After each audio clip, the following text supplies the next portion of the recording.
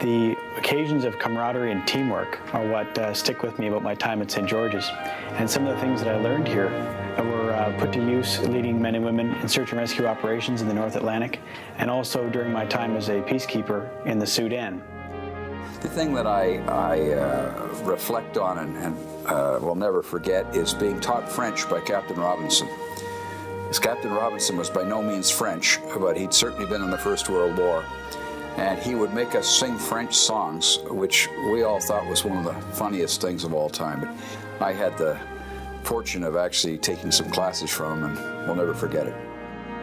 When I first arrived at the school, I was 12 years old, full boarder, desperately homesick, and painfully shy.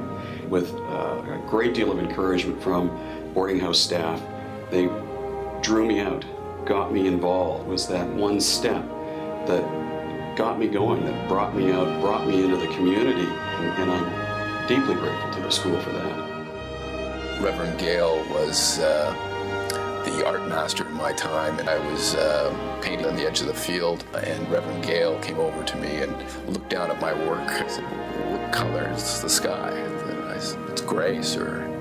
And then he looked down at my painting, and of course there was a big gray sky. And he looked up and he took his walking stick and he pointed to a corner of the sky and said, "I see purple." I realized that there was a lot more color and life around me. It's an important artistic lesson, but also I think it's a life lesson.